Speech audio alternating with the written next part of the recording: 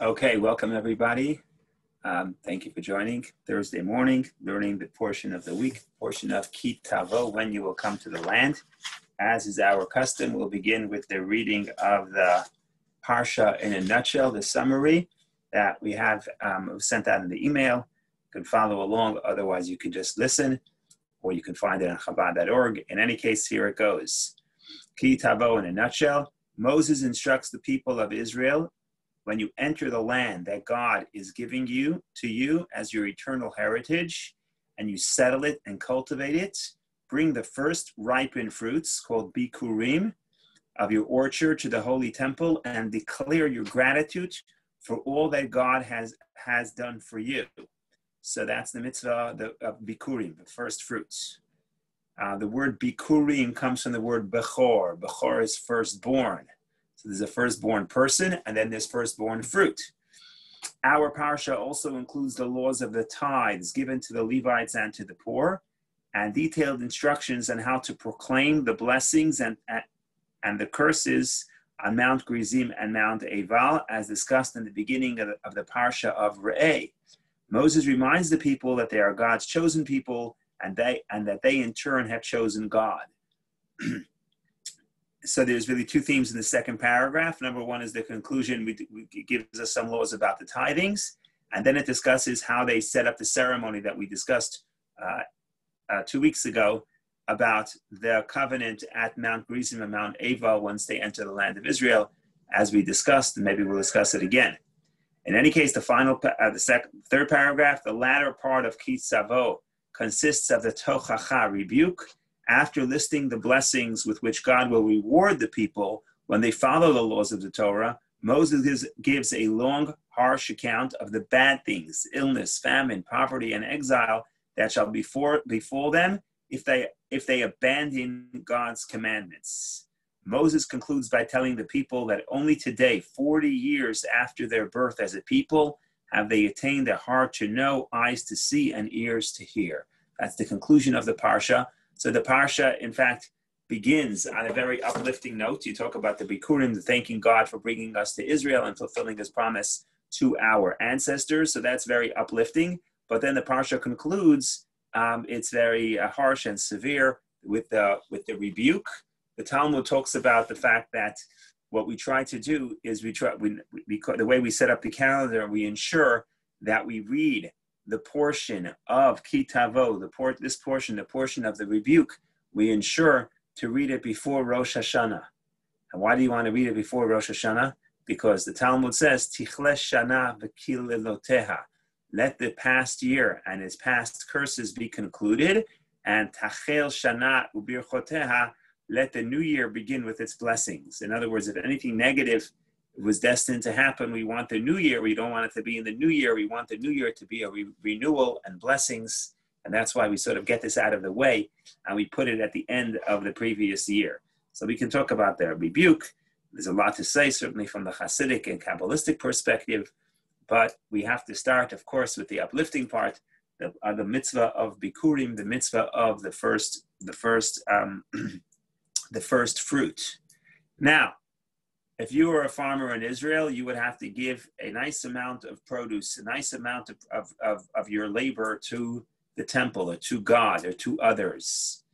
And maybe it's not as high as the tax burden and tax bracket in the United States, but it still was close to 20%. Of those gifts, probably the smallest gift is the gift of Bikurim, the gift of the first fruits, because the gift of the first fruit is not a lot of merchandise.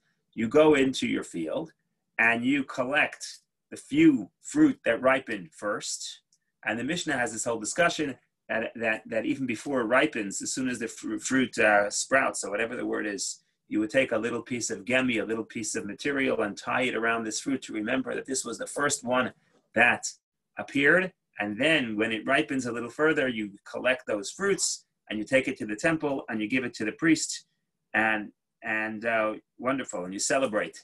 But you're not giving a lot of fruit. Maybe you're giving a basket full of fruit. And contrast that to the tremendous amount, 10 or 20% of your produce that you give otherwise, that you give to God, the other gifts. And yet this small gift of Bikurim gets all the attention. The gift of Bikurim is the only gift where you have to actually make a whole declaration. You actually have to walk into the temple and you have to make a declaration and you have to tell the history up to that point. As we will discuss, the Torah makes a big deal about this mitzvah of Bikurim, the first fruit, even though it's just a few fruit. The Mishnah describes at great length how there was a whole ceremony when people would bring their first fruit to the temple. It wasn't just the first fruit; they had a whole ceremony. They would make caravans. They would like today they have floats, but in those days they had the ox going before the ceremony, and they would cover the ox in gold, and all kinds of descriptions of how people would get together and for this pilgrimage to bring the first fruit. And in short, it was a big ceremony, a big deal about a few vegetables or a few fruit. And the question is, what's the big deal? You're giving a few fruit to the priest, big deal. I mean, like I said, we're much more generous than that. A Jew would have to give much more of his produce and of his effort, as we will discuss in this parsha. So there's so many interpretations that explain the significance of the Bikurim and what it represents. But the first thing is the idea that it's hardest to give it. The significance of the Bikurim is not how much you're giving, it's that you're giving it first. It's the first fruit. And it's very hard to give away the first. So people would rather keep what they need. And then if there's any extra, you give it to God, right? You first make sure you have enough money for yourself, then for the savings account, then for the retirement account, then for the vacation account, and then for the miscellaneous account. And then when you're done, you also have an account. If there's anything extra, you give to God. So what God wants is the opposite is true. You have to show that you recognize that the blessing comes from God. And therefore, God doesn't need a lot. It's just a few fruits. But the fact that you give it to God first, that shows that you understand and you recognize and you're grateful that the gift comes from God. And today we don't do this mitzvah in the simple sense. We don't take the first fruit to Jerusalem because you don't have the temple. But the commentaries explain that a similar concept is supposed to happen with our day, because the way we spend our day is really a reflection of our values. So some people, they do everything they need to do, and if they have extra time, they'll give it to God. Well, God is saying that the beginning of the day is the most precious, because what you do in the beginning, that represents what your values are. So God doesn't need a lot of time of the day, but he wants to be first online. He wants to be first online. And therefore, we say the Shema in the morning, we say Moda'ani, or we pray, whatever it is. It's not about the time, but it's about the fact that in the morning, in the beginning of our day, not after we finished all our errands and we have some extra time, but the placing the prayer and thanksgiving to God as the first thing, that is how we play out the concept of Bikurim in our life. So that's the first moments of the day, Moda'ani or Shema, or however you do it. But it's showing the priority that thanksgiving to God is an important aspect of your day, because it's very hard for people to do, because, again, like going back to the produce, I don't mind to give some away, but I feel that I put in all this effort and I put in all this labor and I waited 6 months for the produce to grow, and you did put in all that labor, but of course God is an integral part of the blessing, and giving it to him first represents that concept. Before I got married, I got marriage advice from an older rabbi. I'm still trying to figure out if it's good marriage advice or not. I don't know. So you have to ask my wife. But in any case, I'll put it out there. And then I don't even know why I'm saying it. It's not exactly connected, but why not? Entertainment. So the fellow told me like this. He said that in your life, you have your own needs. And then you have your wife's needs. And then you have you're a religious Jew, so you have God's needs. God makes certain demands on your time. God wants you to pray. God wants you to keep Shabbat. God wants you to go to Shul on Yom Kippur, whatever it is. God also has needs. So the guy told me like this. He says, look, your wife doesn't mind being second. But she doesn't want to be third. So in other words, if you feel like you have to put God first, then you put God first. Then you put your wife second, and you're a third. If you feel like you're first, okay, fine. But you can't tell your wife that, okay, first I have to take care of myself. Then I have to go to shul and pray because I'm a spiritual person, and you're last. You said it doesn't go. It doesn't work that way. She doesn't want to be second, but she's not going to want to be third. So that's good advice. In any case, I don't know if it's good advice. That's just what I'm repeating. The point of the story is that the question of who goes first is a very important question, and that's the message of the mitzvah of the Bikurim, that God doesn't need a lot of your time, but he wants it in the morning, because the morning represents what's the priority. What do you do the first thing? That shows the priority. Okay, fine. That's one idea. Another idea is that we make a big deal about this fruit.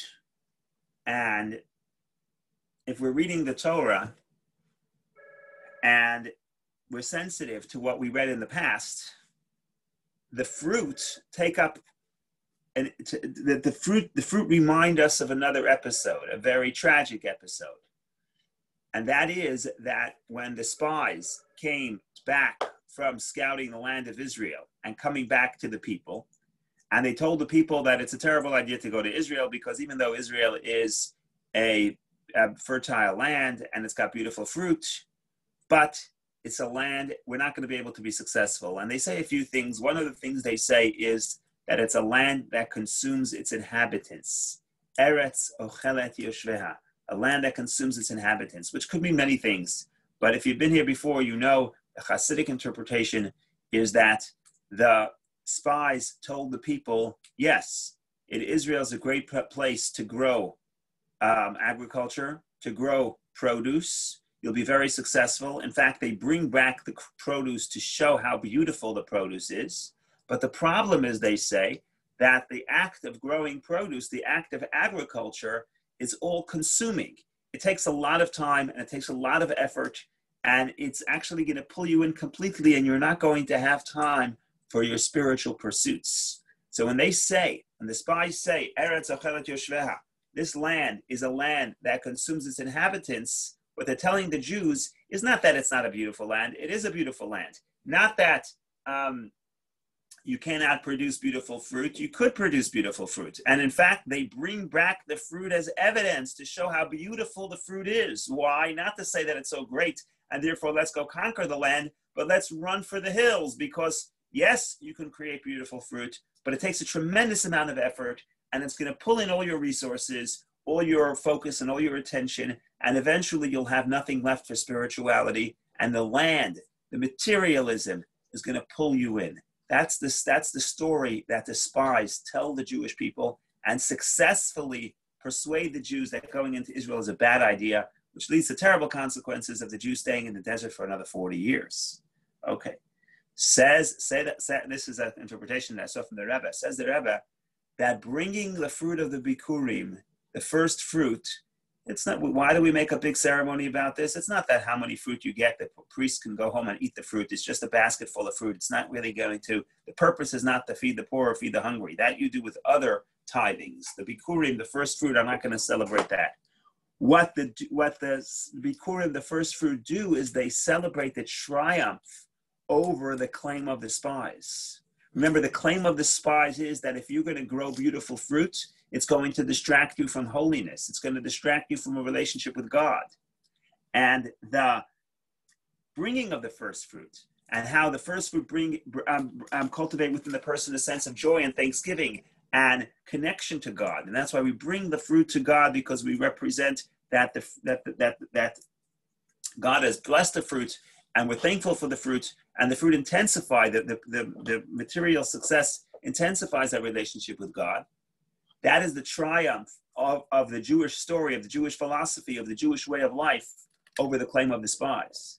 Because the claim of the spies say that if you engage in materialism to the point of getting invested in agriculture, it's going to pull you away from spirituality, and the materialism is going to swallow you up.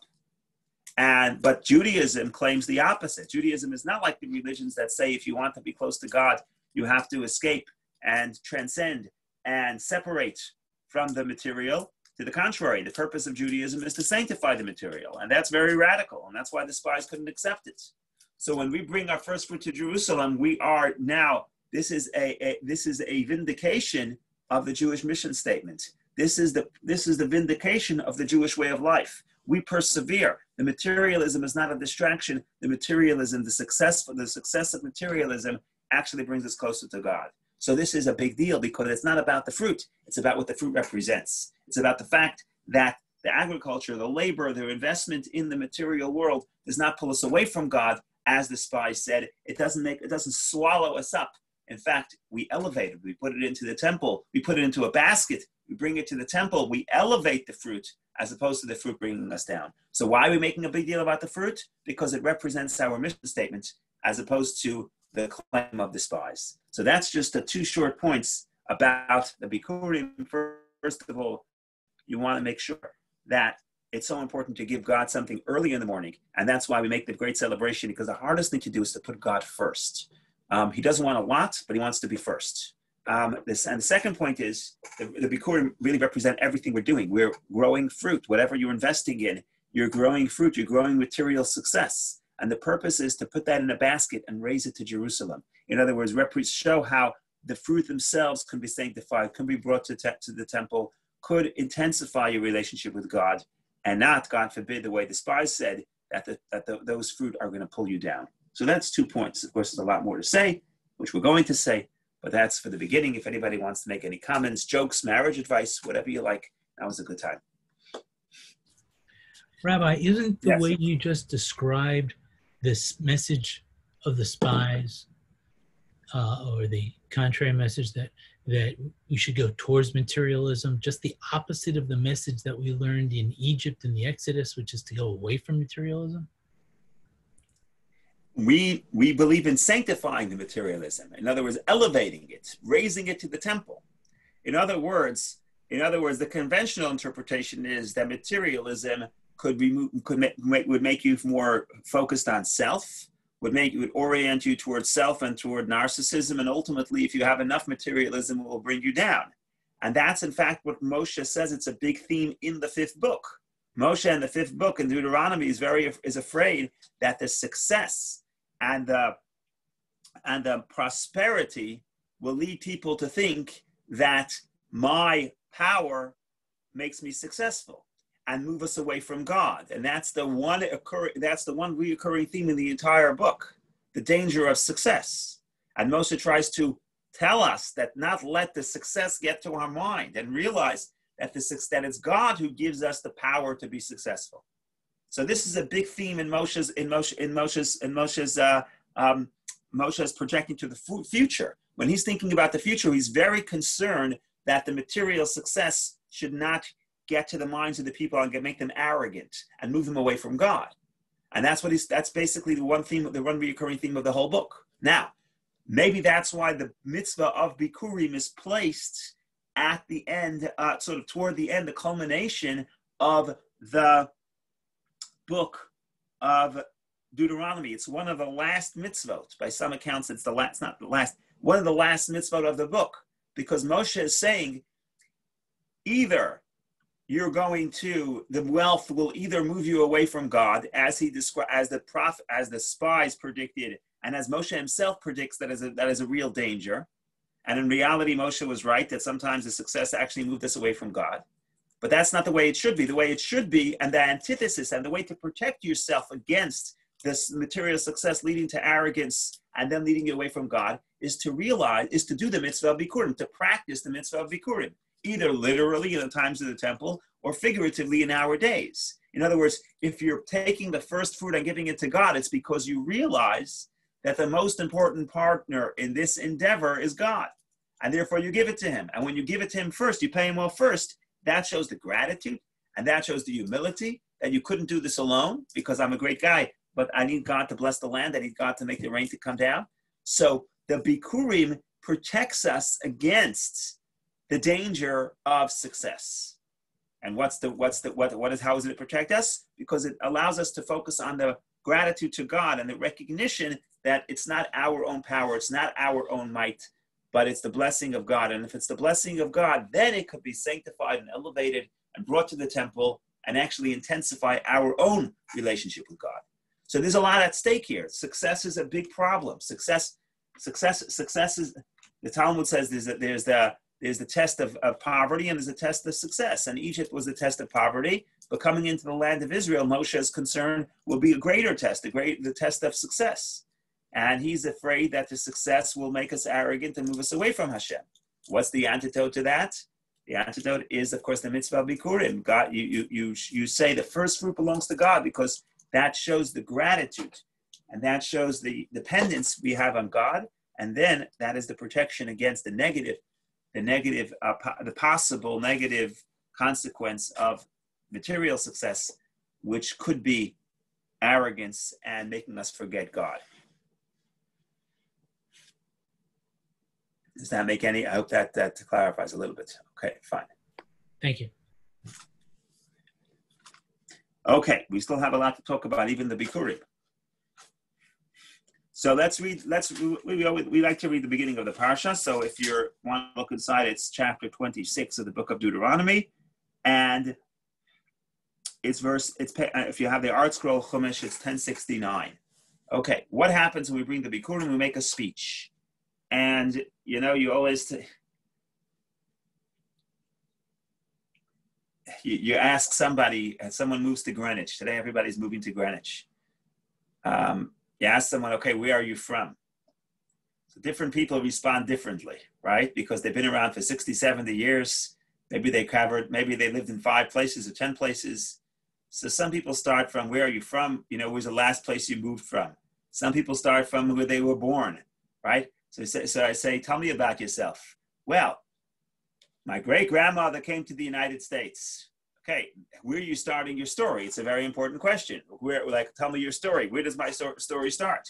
So what's interesting, when I bring the fruit to God, I'm going to thank God. So what should I say? God, thank you. I planted the produce, and believe it or not, it grew. Or if it's an orchard, if it's fruit, I pruned the trees, and it rained, and guess what happened? Now we have new avocados. So now we have new apples. It's wonderful.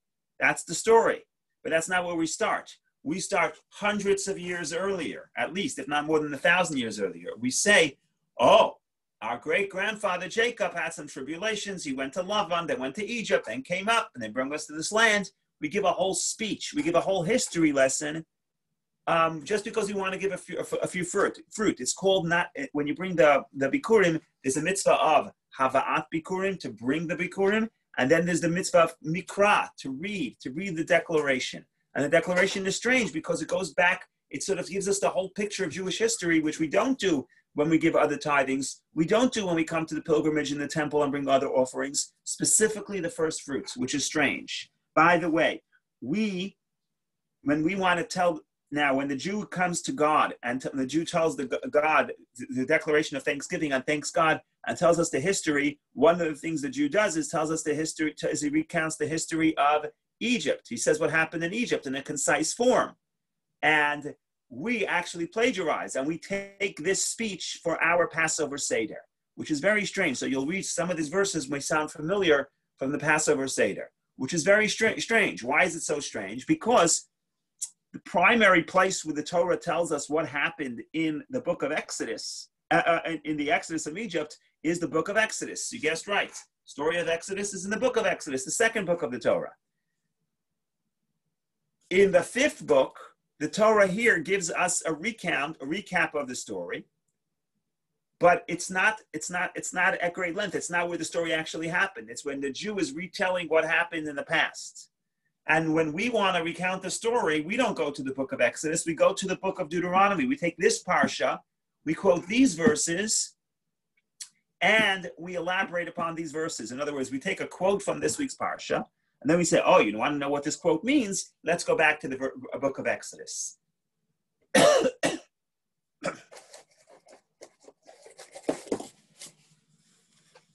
So in short, what I'm trying to say is we use this version to tell the story, and the question is how come? So there are all kinds of theories.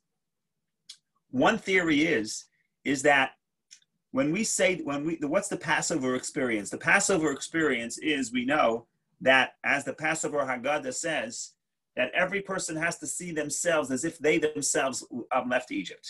In other words, when we tell the story on Passover, we're not saying it as something that happened in the past. We're saying it as something that happened to us. We want to put ourselves in the mood and feel like we're experiencing the story. So quoting the book of Exodus is not going to help for that. Why not? Because the book of Exodus just says what happened. But that doesn't mean I am able to experience what happened if I wasn't there. So we take the precedent from the book of Deuteronomy. It says this: when you bring the Bikurim,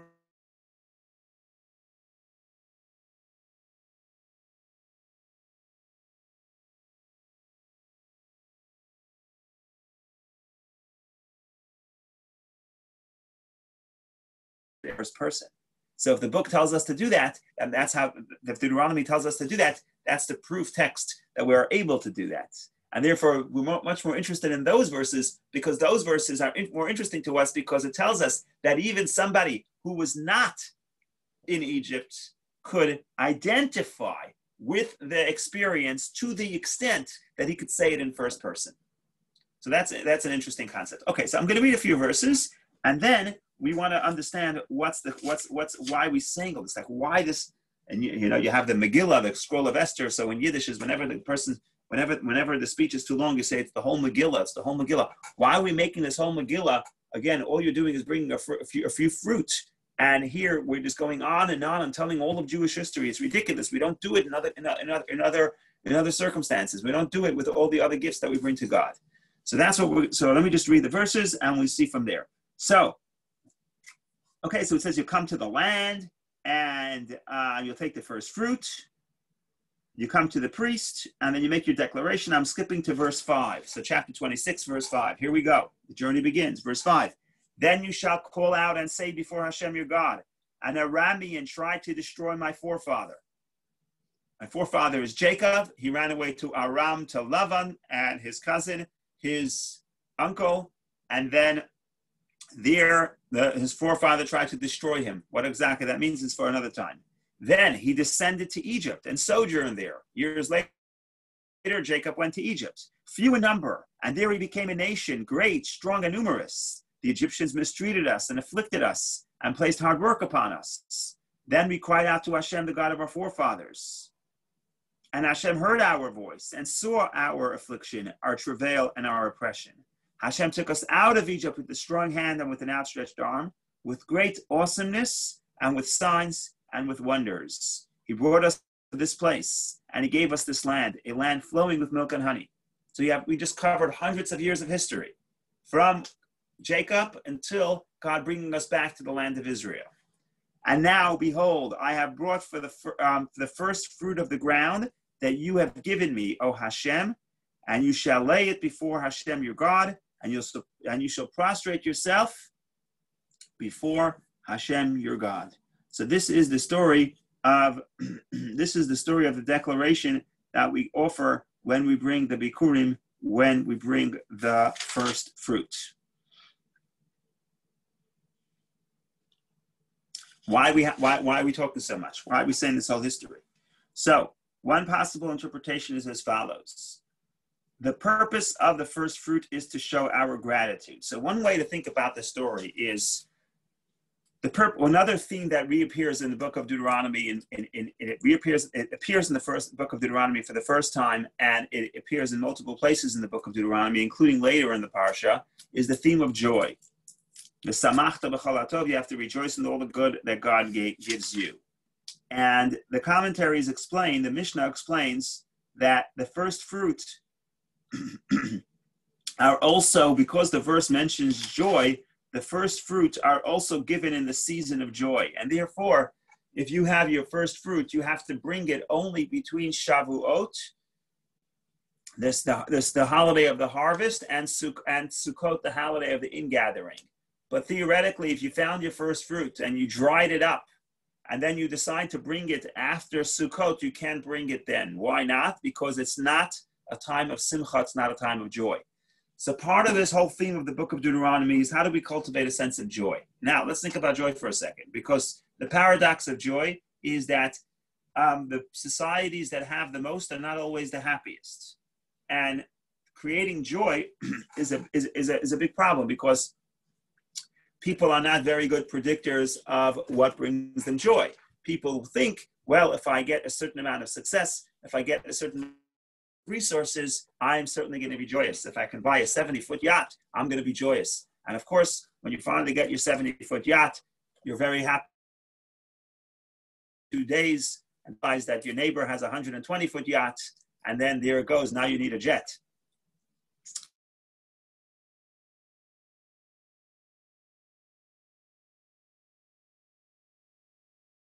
So the question becomes, what indeed is the joy that you can cultivate within yourself and even teach your children, because that's also important. You can give your children all kinds of all kinds of good things. But if you're not giving them the gift of learning how to achieve joy, then you're not helping them. And it's possible that giving them the gifts without giving them the ability to appreciate them is maybe even counterintuitive, but counterproductive. But that's another story. So what are the ingredients of joy? The first thing we know is what does not lead joy. Possessions don't necessarily lead to joy. So what does lead to joy? So what leads to joy is there are these two ingredients. Number one ingredient is gratitude. In other words, easier said than done. But if I take whatever you give me for granted, if my approach is I'm entitled to whatever you give me, then whatever you give me is not going to make me happy, because whatever you give me actually frustrates me, because you should have given me more. It's like your children say, I try to tell my child what I do for them. So my child says, what do you mean? You're my father. That's your job. Okay. So what are you going to do? Whatever you do for them, but I don't care if you put money in their college account, if you take them to the park, whatever you do, that's your job. So they're not going to say thank you. They're not going to feel grateful. They say, what do you mean? That's your job. And I confess, that's what I think about my parents too. What do you mean? You gave me something. That's your job. You're my parent. What do you want? So to cultivate a feeling of joy, a person must feel gratitude. Gratitude means I'm not entitled to this. And of course, it's very hard, because in the society we live in, we are raised to think that we are entitled to everything. And therefore, whatever we get is a good step in the way to the next step. But that's not, but we're really deserving. And therefore, it's very hard for us to experience joy. And therefore, what Judaism does, one of the things that Judaism does, because we have so many opportunities to be grateful to God, every time we eat something, we say a blessing. So one way to look at it is God has a low self-esteem, and therefore God needs the reinforcement, and we have to keep reminding him of how great he is. Every time I take a bite into a sandwich, I have to thank God for producing the bread. But that's only a superficial interpretation of the blessings. What the blessings are really telling us is giving us the opportunity for gratitude. And we will not enjoy the sandwich if we are not grateful as much as we will if we are grateful. So Judaism really is a opportunities to practice gratitude. And in the biblical story, the place that this is most recognized is within the first fruits. It's clear that what God wants us to show is our gratitude to him, and therefore we make the big ceremony, and therefore we take the fruit and we bring it to God, and we say, God, you get the fruit first because it's your blessing, and we are grateful to your blessing. So if the purpose is to feed the poor, we need a lot more fruit. If the purpose is to cultivate gratitude, a basket full of fruit is enough if you're going to cultivate the gratitude and if you're going to realize that it comes from God. So that's one ingredient. So gratitude is a very good ingredient, but because we're so complicated and it's so hard to cultivate gratitude, there's another ingredient to joy that also ties into the story. The other ingredient to joy, and this is a little bit more abstract, but it's an important concept. The ingredient to joy is purpose. A person has everything they need, but they're living a life of emptiness. In other words, they don't feel that their existence has meaning. They feel that their existence is a mistake, or their existence is just random. There's no way a person will be joyous, because you can have some pleasure for a day or two or three, but after a while, there's a deep psychological need for a person to feel that my existence has meaning. So somehow in the story, if we're trying to cultivate joy, we need gratitude. So that's the fruit of bringing that's the idea of bringing the first fruit to God to show that we're grateful. But the story is also here to tell us meaning. We are part of a story. We're part of a mission. And therefore, when we bring this basket of fruit, we start telling ourselves the entire story of the Jewish people. There's our ancestors. There's a history. We are the culmination of that history. We are the culmination of the promise to our patriarchs. Why are we the culmination? Because we carry the mission of our patriarchs. So going into Jewish history, telling ourselves I'm not just an individual person, but I'm part of a larger story. That's how I give meaning to my life. That's how I give purpose to my life. Now I understand what my mission is on this earth. If I understand that, then I could be joyous with my fruit, because I can have all the fruit in the world. But if I either don't feel grateful or don't feel that it has any purpose, then all the fruit in the world are not going to make me happy. If I want the joy, I need to bring the first fruit, show the gratitude, and I need to read the story, read the declaration, read the story, see how I am part of a greater whole. I'm part of a greater story. I'm part of a historic mission, and that is the meaning in my life. And that's the second ingredient of joy: the gratitude and the meaning. So if you can give your children the sense of developing a sense of gratitude, and maybe even more important, I'm not going to go into what's more, what's less, but also that a sense that their life has meaning, you're giving them the gift of gratitude. If your child leaves your house and goes to college, and by the time they leave, they don't sense that their existence has any meaning, then you maybe give them a lot of fruit. But unless they meet Chabad on campus, okay, that's just a plug. And unless they figure out how to develop a sense of meaning for themselves, they will not be experience the joy. So that is the next thing we talked about, the ingredients of joy embedded into the mitzvah of Bikurim, of the first fruits. Okay, we have another couple of minutes, a lot to talk about. If anybody wants to make any comments, wonderful. If you want to have some tea or coffee or schnapps, also it's a good time, whatever you need.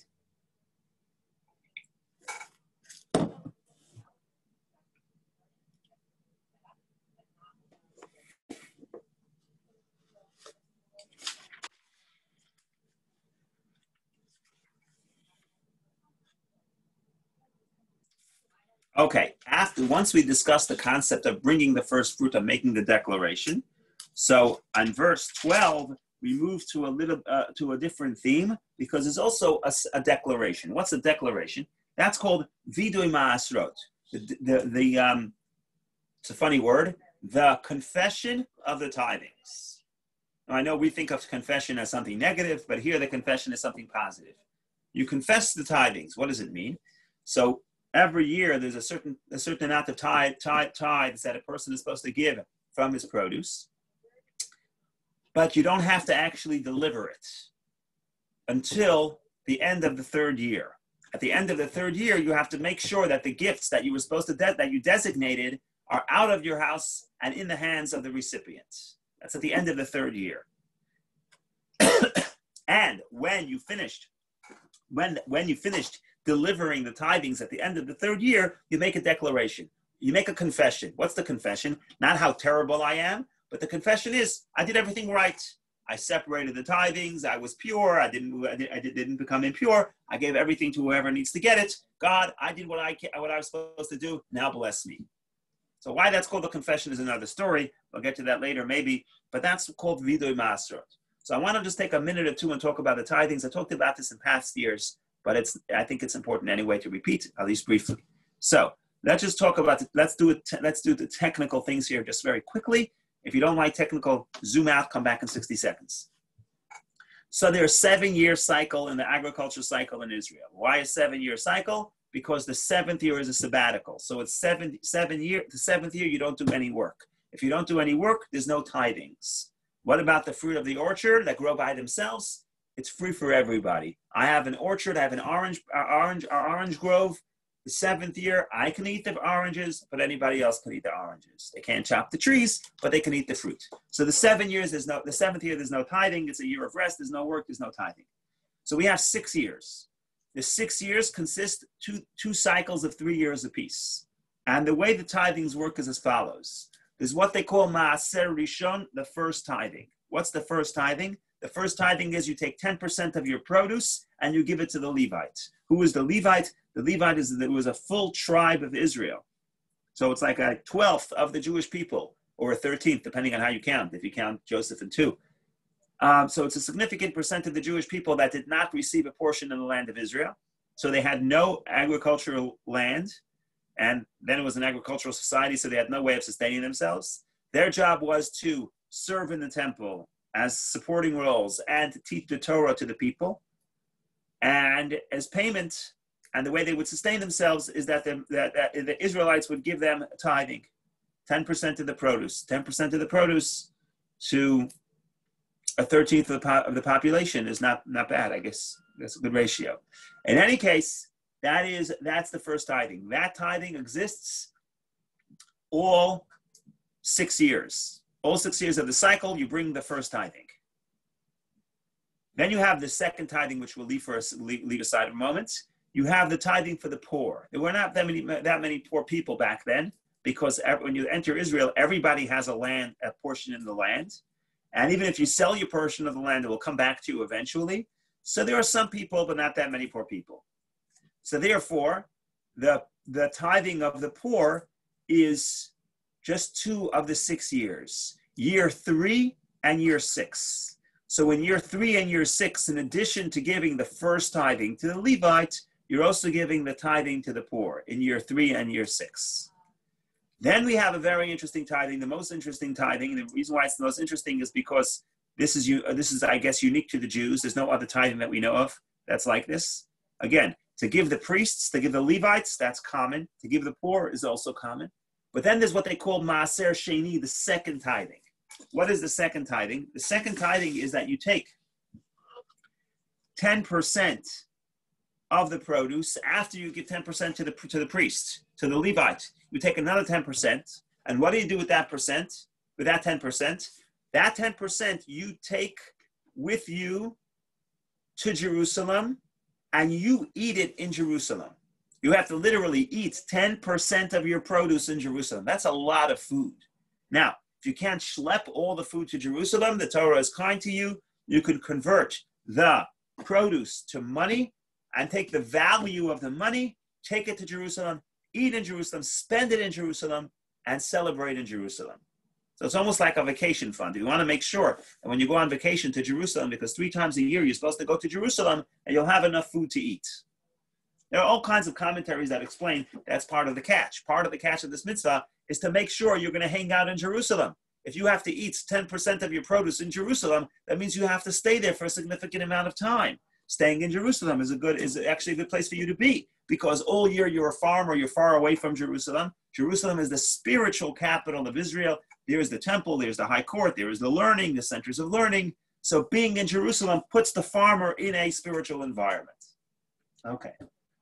But what is the second tithing? The second tithing is not I'm giving to somebody else. I am eating my own fruit in Jerusalem, and that is classified as something holy.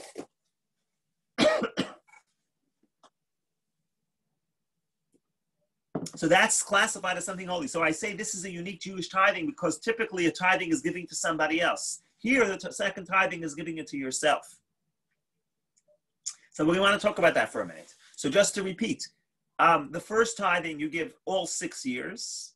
The second tithing you give year 1, 2, 4, and 5. And the third tithing you give, not the third tithing, the tithing of the poor, you give year 3 and year 6. Now you know everything you need to know about tithings. Okay, the problem for us is that we live outside of Israel, so we don't offer these tithings. In Israel, they do so symbolically. To some degree, they actually do it. But we live out of Israel, so we don't perform any of these tithings. So what's the message to us? Why are we gathering here Thursday morning in the middle of September in the beginning of September, to figure out how to divide our tithings if we're not really dividing our tithings? So here there's a beautiful commentary that I may have said in the past, but it's nice anyway. When the Torah is telling you what type of tithings to give, it's not just telling you who needs support. It's much deeper than that. What it's telling you, if you need a title, it's telling you how to spend your money. In other words, you have money. What are you going to do with your money? What are you going to spend your money on? So the values that the Torah wants to instill within ourselves, and when the Torah says you as an individual need to give 3 types of tithing, it's basically saying there are 3 values that you should spend money on. And that is an indicator, not just for the actual tithing, but what are the most important values in your life? What are you trying to achieve with all your money and with all your wealth? So let's think about this for a second. What are we trying to achieve with our money and our wealth? So the first thing society has to create, the first tithing. What's the first tithing? First tithing is the Levites. But broadly speaking, in other words, not literally the Levites, but what do the Levites represent? Figuratively speaking, what do the Levites represent?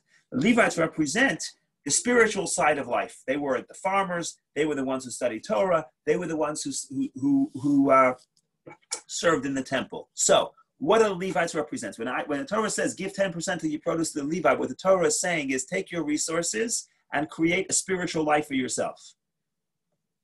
Have time to go study Torah, buy yourself a nice library of Jewish books, buy yourself high-speed internet so you can follow Jewish classes.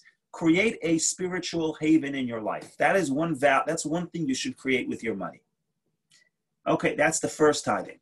What's the second tithing? Here, second tithing is the most interesting. What's the purpose of your money? Not to give it away, to enjoy it, but enjoy it in Jerusalem. What does it mean, enjoy it in Jerusalem? Similar to what we said earlier with the story of the Bikurim, which is maybe why it's one follows the next. Enjoy it in Jerusalem means you enjoy the physical food that you have, but that's a holy experience. You're taking it to Jerusalem. It's classified as holy. It's not allowed to become impure. Because what the Torah teaches the Jew is that you connect to God not only when you're a Levite, not only when you're studying Torah, not only when you're serving in the temple, but when you engage in physical pleasures, that experience itself, the second tithing, that experience itself is expressed in the second tithing. That can be a holy experience. You can find God not only in the spiritual, but also when you're enjoying the physical bounty in a wholesome and productive and holy way. So the second tithing is the second thing we're supposed to do with our money. What? Enjoy it, but sanctify it. And sanctify it doesn't mean give it away. Sanctify is use it in a holy manner. That's the second tithing. And finally, the third tithing is that, of course, you have to support others. Because the first tithing is really supporting yourself. You're giving it to the Levite because of what the Levite does for you, because you want a spiritual connection to God. So you want somebody who will dedicate the time to create that spiritual environment that you could benefit from. So first tithing is your spiritual needs. Second tithing is sanctifying your physical existence. And the third tithing is giving it to other people. In other words, sharing with other people. So one way to look at it is as follows. When we say the Levite is the first tithing and the Jewish person eating their produce in Jerusalem is the second tithing, which one is greater? In a sense, the greater is not the first. The greater is the second.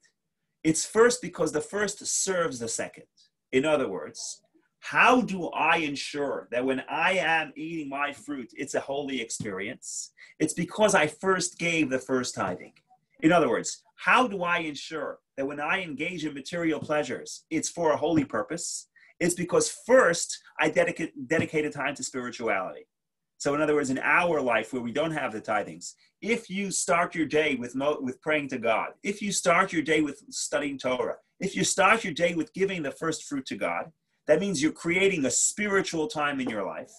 That's like the first tithing. The first tithing is supposed to serve the second tithing. And the second tithing is that your physical existence is sanctified. But your physical existence is not going to be sanctified unless you first dedicate time for spirituality. So the goal is not to dedicate time to spirituality. The goal is the second tithing. The second tithing is that your physical experience is sanctified. But you can't get to the second before you go to the first. And where does the tithing of the poor come in? How do you know? What's the test? What's the test that my physical blessings are holy and my engaging in the physical pleasures are holy and wholesome and not just selfish? The test that you're using your materialism properly, the test that you're set for your second tithing, that the physical bounty is bringing you closer to God, the test is if you're going to give on the third year, if you're going to give to the poor. Because if you're going to transcend yourself and say, I'm giving to somebody else, that means that the engaging in the second tithing was not focused on the ego. It wasn't self-driven, because now you demonstrate that I'm able to transcend myself and give to somebody else. So in other words, dedicate time to spirituality is here to serve the second one.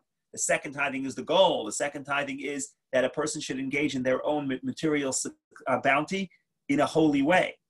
So that's why it's called first and second, because the goal is to get to the second. The tithing of the poor is not a third tithing. It's an expression of the second. It proves, it's the test that the second is indeed holy, that my engagement in my materialism actually brings me closer to God and not closer to self. The test to that is if I can share with somebody else and transcend my own ego. So that is the second section of this parasha, the second piece, which is what they call the confession of the tithings. if you want to read it, because we spoke so much time about it, just to get a feel for the verses. So I'm on page 1069. I'm on page 1071, Confession of the Tithes, verse 12 in chapter 26. When you have finished tithing every tithe of your produce in the third year, the year of the tithe, you shall give it to the Levite, to the proselyte, to the orphan, and to the widow, and they shall eat it in your gates and be satisfied. Right? Because we're talking about the third year. The third year, who do we feed? We feed the Levites, the first tithing, and we also give to the poor. Poor in the Torah is the convert, because the convert doesn't receive a portion in the land. Orphan and widow are synonymous with the poor. So that's the third tithing, tithing one, and tithing and tithing of the poor. So when you finish doing that in the third year, says verse 13, then you shall say before Hashem your God, I have removed the holy things from the house. The sages explain what is the holy things.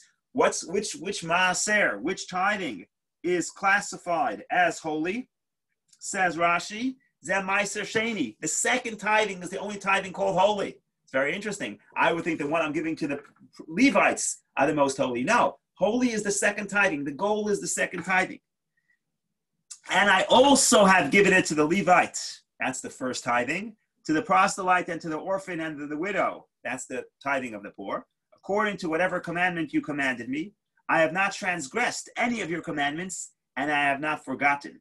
I have not eaten of it in my intense mourning, because you're not allowed, because all the tithings are holy. A person's not allowed to eat it when he's sad, when he's mourning.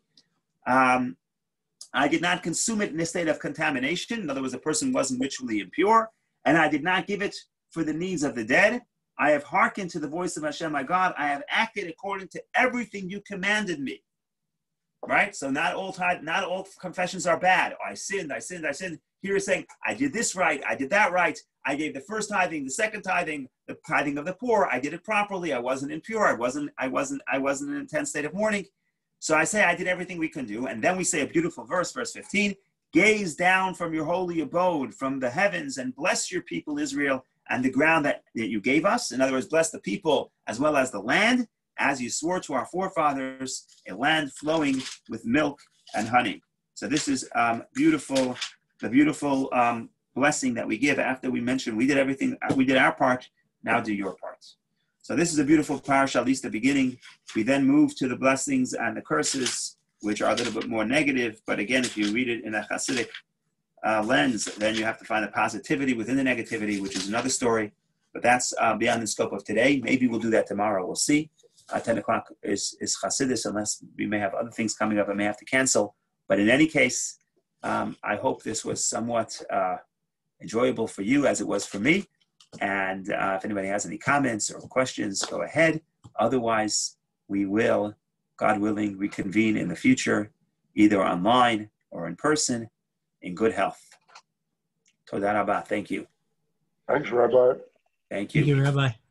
Toda rabba.